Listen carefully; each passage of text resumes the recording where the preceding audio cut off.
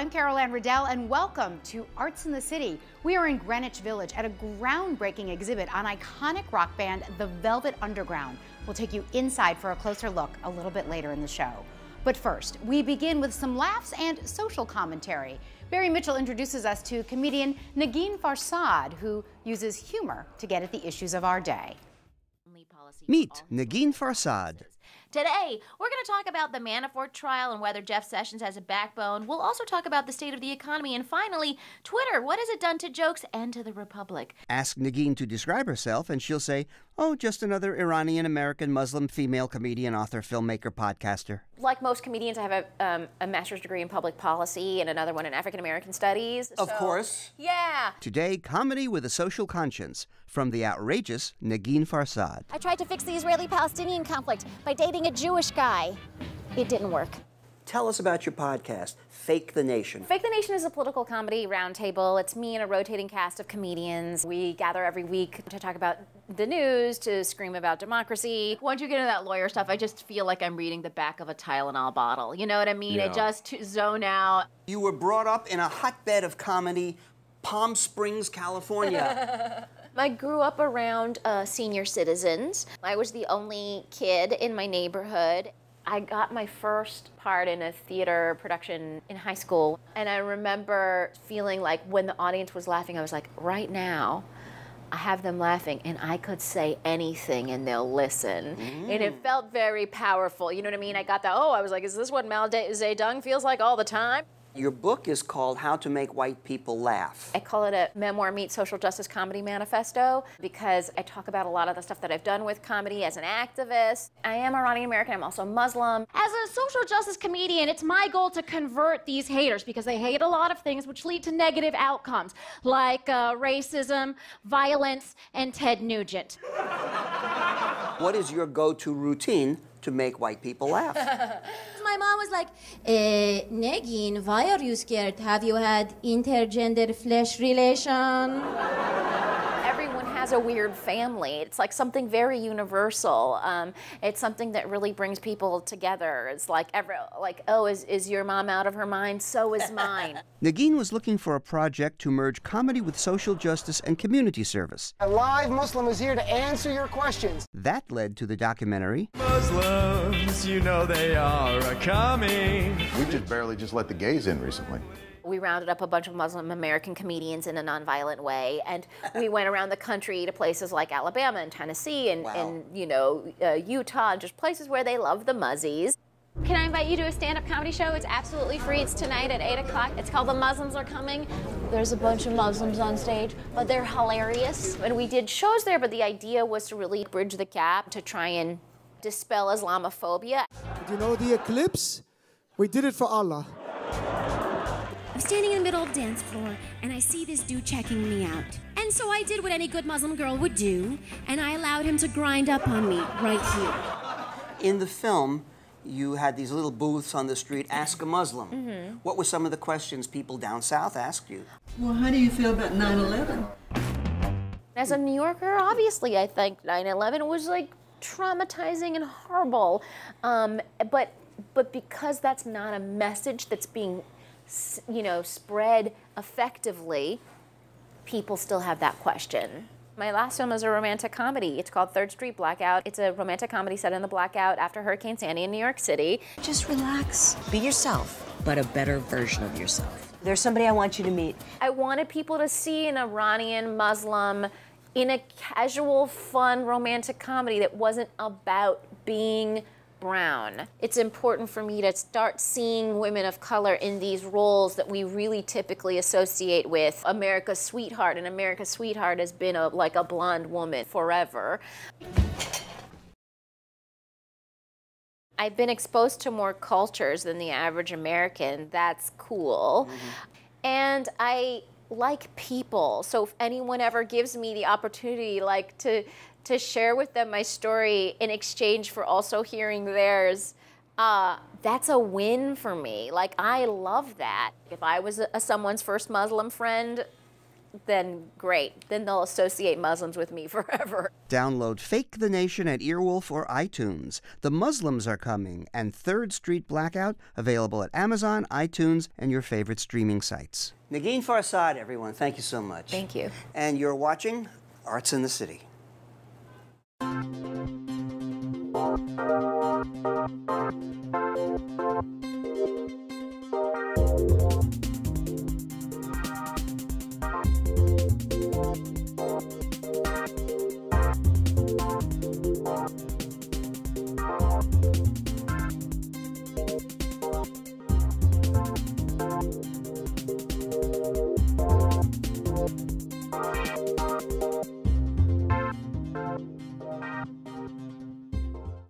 Holiday season is in the air, and that means lots of big blockbuster movies and Oscar contenders.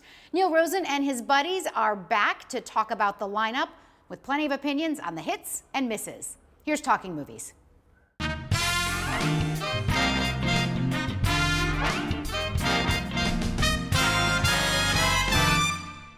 The holiday movie season is in full swing with dozens of new award-worthy films coming your way through the end of the year. I'm joined, as always, by my colleagues Lisa Rossman from Signs and Sirens and Bill McCuddy from Gold Derby, and together we're going to tell you about a few of them. Bill, tell me about a big or prestigious movie hitting theaters soon. It's called Mary Poppins Returns. Here's the plot. Mary Poppins Returns. Basically, Emily Blunt, and to be blunt, I have to say this doesn't look that great, comes back 25 years later after the original story, but Mary Poppins, hasn't aged. The Banks kids have grown up, but there's more problems at the Banks household that Mary Poppins has to fly in and try and rescue. You got a huge cast, but the real problem here is Rob Marshall. This is the guy who gave us Chicago, Lean and Mean, and it was good, but then he gets things like Into the Woods, and he gets all these other CGI extras and people in this movie like Meryl Streep, and Dick Van Dyke's in this thing, for God's sake. It looks like too much, and I'm a little concerned. Honestly, I'm not sure why we need this film, but I love the cast and crew, so I'm going to hang in there. Well, Lin-Manuel Miranda is in this, and he didn't write the music. Call your agent, Lin. You're in trouble. He did Hamilton, and this is this is the first project that he chooses to do. But anyway, the jury's out. We'll see. You know, 54 years since the last one. Right. All right, Lisa, give me a movie. Widows. This is the latest from Steve McQueen, who brought us such major fare as 12 Years a Slave and Shame. This is reportedly his first even remotely light film. It's a female crime caper. The pedigree is amazing. McQueen adapted it with Gone Girl author Gillian Flynn, and they adapted this from a British miniseries which was written by the Prime Suspect creator Linda LaPlante. Anyone who loved Prime Suspect should be excited. The cast: Viola Davis, Jackie Weaver, Michelle Rodriguez, and some famous men I don't care about because they died early. You don't kill Liam Neeson early in a movie. Yes, Robert you do. Duvall. Yes, you do. Viola Davis is in it. The point is, and I'm going to make it, is that there's some serious buzz coming out of Toronto about how great this film is, and it's exciting to see Steve McQueen wrestling with slightly lighter fare, though of course he's tackling racial relations in Chicago. Well, Ocean's 8 did this already, and so the bar is set pretty high. Oh yes, there's not a need for another female movie. Well, their men died doing, and they have to complete the $5 million heist. That's the thing. I don't know. I'm looking forward to it. There's another movie I'm really looking forward to called The Favorite. It takes place in 18th century England. Stars Emma Stone and Rachel Weisz as two cousins who are vying for the attentions and affection of Queen Anne. The Queen is frail and emotionally unstable, and she's happy to turn over all her behind-the-scenes power to whichever one of these she likes best. Hence the title, The Favorite. It's sexually charged film. It's described as bawdy and light comedy, and I'm really looking forward. I want to see this. It sounds like a reality show. They're trying to vote each other off. You're downplaying the big point, which is this is the latest from Yorgos Lanthimos, who did The Lobster, which is a really interesting, surreal film. I think he's one of the most innovative directors working today, so I'm excited. I'm excited too. Killing movie. Which is bad. Which is bad. Lisa, tell me about Roma. Okay, Roma is the much-awaited feature from Alfonso Cuarón. He brought us Gravity, Y tu mamá también, Children of Men, and he's saying this is his most personal film yet. Oh, you love Y tu mamá. I love all his movies. I think he's a genius. This is loosely based on his 1970s childhood in Mexico City. It follows a domestic worker through 1 year of her life. And the big news here is that even though it sounds like a small story, it's reportedly as dizzying a scale visually and narratively as all his other films. It's in black and white. Nobody's going to go see Oh, it. you're so boring. So shocking. You grew up in black and white Mexico, I guess. Bill, yes. We love Viggo Mortensen. He's got a movie coming out. Yeah, this one is called The Green Book. It was the People's Choice at the Toronto Film Festival, and it's basically Viggo Mortensen as a bouncer in the 1960s, hired to drive pianist Mahershala Ali of Moonlight to gigs in the South. It's based on the Negro motorist Green Book, which dealt with a real thing that dealt with the Jim Crow laws and where blacks could and couldn't stay, could and couldn't eat. This has got Oscar written all over it, and it has a great surprise, which is it's directed by Peter Farrelly of the Farrelly Brothers, who gave us There's Something About Mary. Dumb and Dumber. This is Smart and Smarter. Right. I love Mahershala Ali so much that I'm interested in anything he does, but when I first heard the premise, I was like, is this a reverse driving Miss Daisy? Yeah, right. It looks like by the numbers. Watch the trailer. Viggo's vintage New York accent is hysterical, and it looks like an important and great film. Boy Erased is coming out. I'm really looking forward to this particular film. The son of a Baptist preacher is forced to participate in a church-sponsored Pray Away the Gay conversion therapy program, or he's exiled from his family forever. Lucas Hedges plays the kid who's subjected to this. Nicole Kidman and Russell Crowe are the parents, and it was written and directed by Joel Edgerton, who we know predominantly from acting.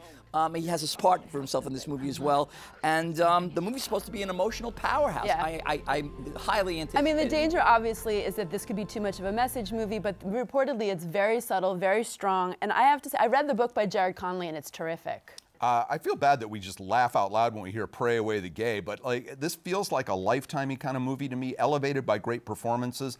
I want to see it, but I'm a little worried. Well, to find out about lots more films coming out this holiday season, check us out online at tv.cuny.edu, where Lisa, Bill, and myself have a lengthier discussion on this movie season. For Arts in the City, I'm Neil Rosen.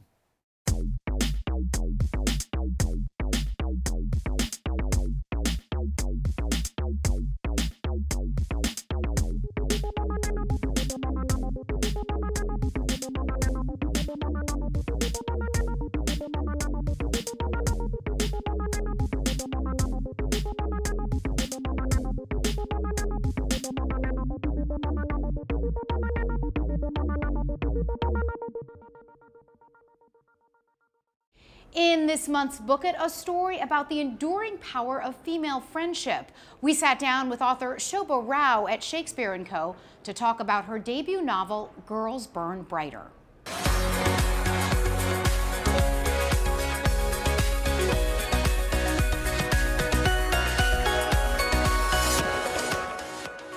Shobha, thank you so much for joining us today. It's my pleasure. Thank you for having me.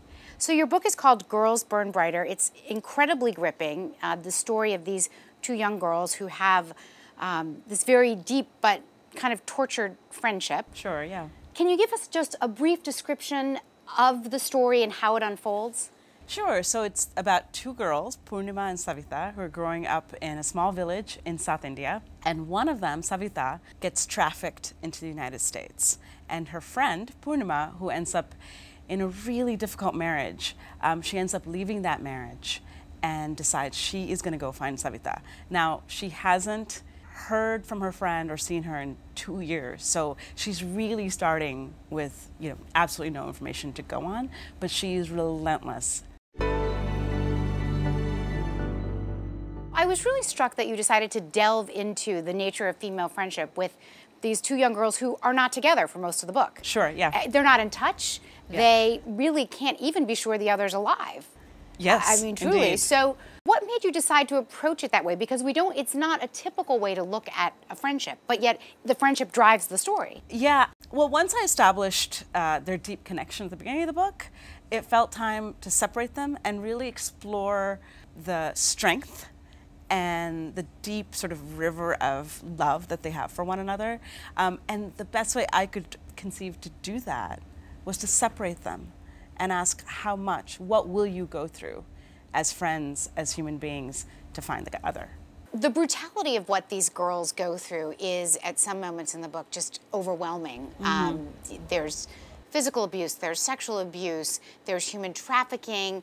It does feel really relentless. What made you choose to make it feel that relentless? When I first started writing the novel, before I started writing, I should say, I promised myself two things. One was that I wouldn't look away, no matter how bad it got for the girls, that I wouldn't look away. And the other was that I wouldn't flinch. Like I would look at it and I would do it unflinchingly. Those are the two promises I made to myself as a writer, because I really wanted to honor the journey of these girls, you know, and it felt important to me that I not sort of dilute or in any way reduce their journey or make it easier just to make it easier, right? Just for the sake of, you know, palatability. Both of the girls serve as narrators. You Yes. switch back and forth. And I thought that was a really interesting approach. I felt like I got to know both of them very well. I was reading one and yet looking forward to the other, not feeling that I was more invested in one than the other. Oh, good. So what made you decide to do that? You know, I wanted to, I wanted it to be a quest, right? So when there's a quest in a novel, there's an object or a thing or a person that is desired. That is, you know, the object of the quest.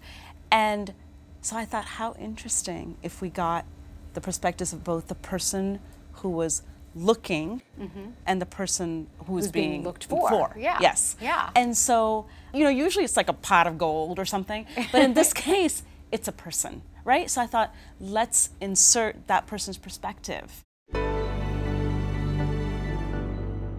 So we always ask this question. Do you have any particular writing habits, quirks, interesting things that you do when you write?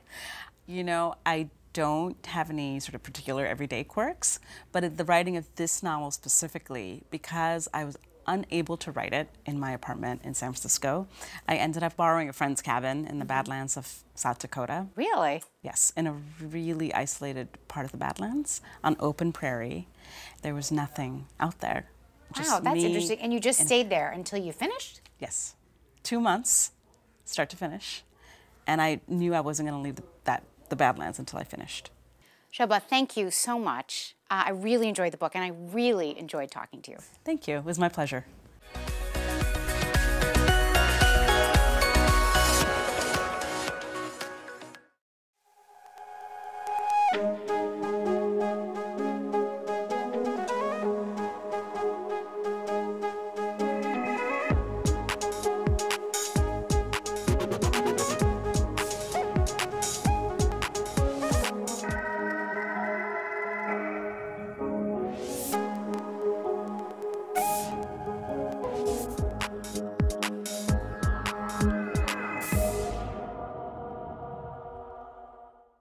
Now to Greenwich Village for a trip back in time with legendary rock band The Velvet Underground. From music to pop culture to Andy Warhol, this exhibit has it all.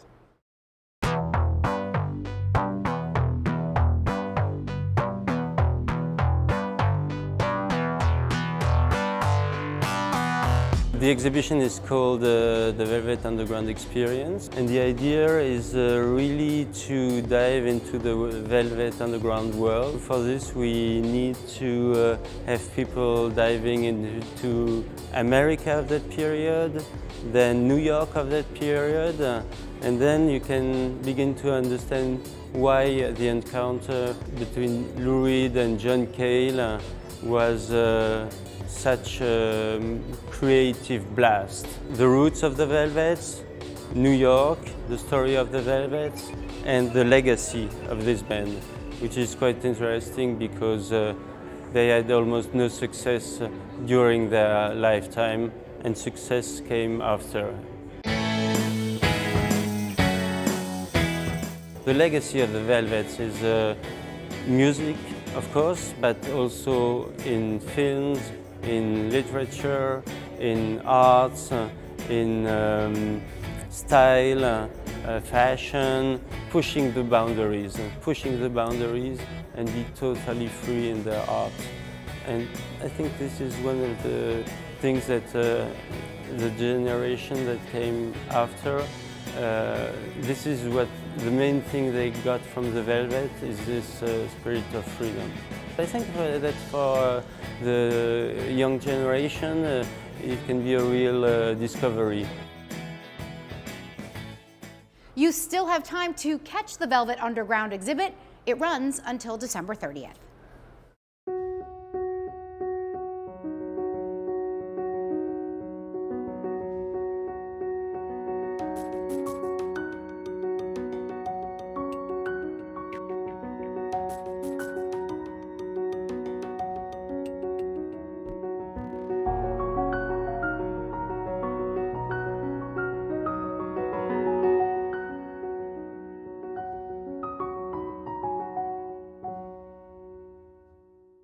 Near the corner of 10th Avenue and West 42nd Street stands Manhattan Plaza, a towering apartment complex.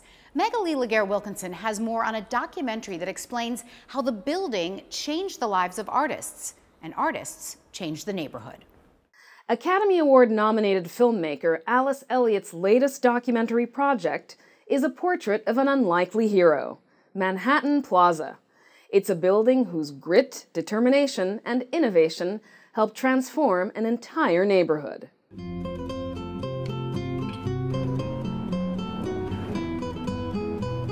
Manhattan Plaza has 1,689 apartments.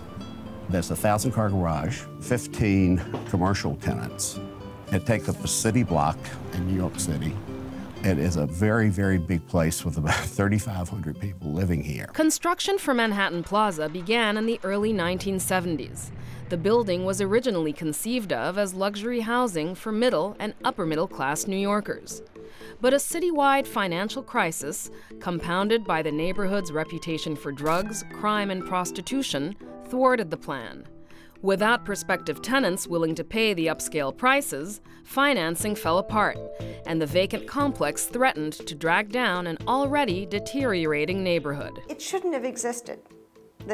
The stars aligned. You know, the things happened. It was a crisis. They didn't have a solution. In response to the crisis, a diverse group of stakeholders developed an audacious proposal.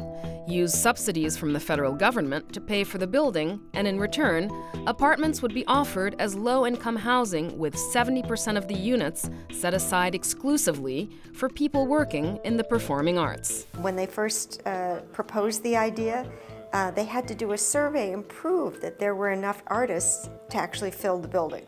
Before she was a director, Alice worked as an actress, and her own experience with Manhattan Plaza provides a personal perspective to the story. I was a young actress, and one of my opportunities was to go and have an interview for an apartment at Manhattan Plaza.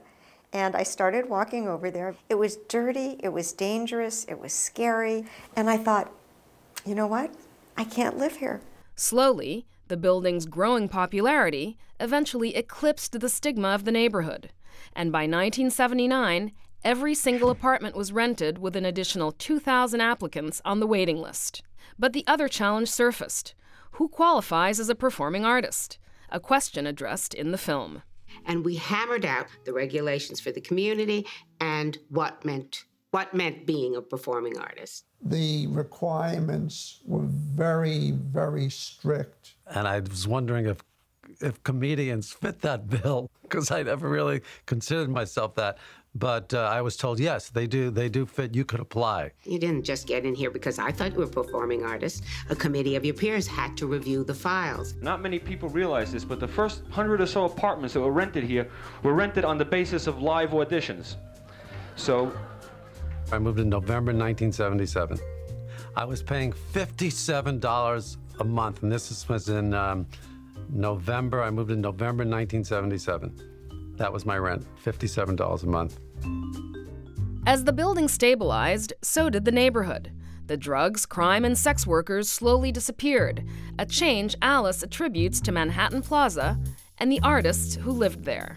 One of the messages that I got as a child was that artists are not very valuable to society. It's something you can do on the side, it's very peripheral. I learned through this affordable housing and the research that I did how valuable artists are to society. Artists can drive the economy. Larry David is just one of the many performers who has lived at Manhattan Plaza.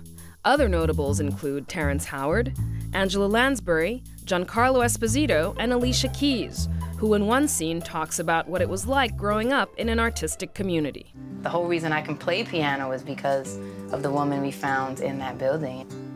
A woman was leaving and couldn't take the piano, and she said, if you can move it, you can have it. And it was an upright piano, an old brown upright piano. And so we dragged it across the Manhattan Plaza ourselves. Today, Manhattan Plaza is a successful example of artist-centered living spaces and their stabilizing effect on a community. One project in East Harlem transformed an abandoned public school building into an arts facility with 89 units of affordable housing for artists and their families. And across the country, similar projects are cropping up. I think what I like about the film is that it doesn't just appeal to artists. It appeals to people who are looking at their communities and hoping to be creative about what can we have here? How can we solve some of our problems? And I hope it destigmatizes artists in a way that makes it feel like, well, artists would be safe for us, that we could include artists, that they're not some strange group over there, that actually I could live next door to an artist, that it wouldn't be that bad. Miracle on 42nd Street will open the 2018 Franklin International Film Festival, and a North American television broadcast is in the works. For Arts in the City, I'm Magali Laguerre-Wilkinson. That is our show for today. Thanks so much for joining us. Remember, you can find us online whenever you need your New York City arts and culture fix. I'm Anne Riddell. We'll see you next time on Arts in the City.